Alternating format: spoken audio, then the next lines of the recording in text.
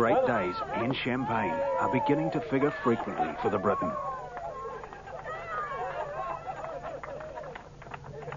We did it, Harry. Did it, mate.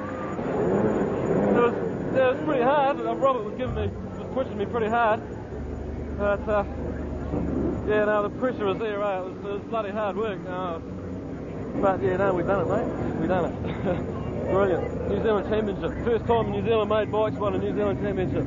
Unreal. Unreal as well was the sight of Joey Dunlop on the Briton.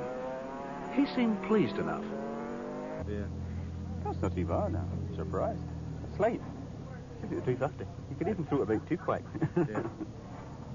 The handling, you enjoy the handling? Oh, all right, dead on, yeah.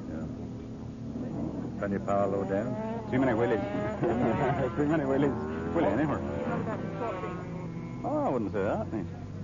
But, no, that's good. I enjoy it. It's hard. I rode Hondas like all my life.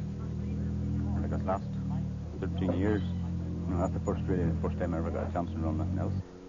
For most of those years, Joey's name has been synonymous with the Isle of Man. A circuit that holds a tantalising fascination for both John and Roberto, along with their respective teams. I went to New Zealand and we started talking. I asked for one bike. He said yes. We organized a small production of maybe 20 pieces. You can have one. So I would like to do something more, and we start to have some kind of relationship in Europe. I buy a bus that is useful for everybody when the bike and the team is in Europe for racing.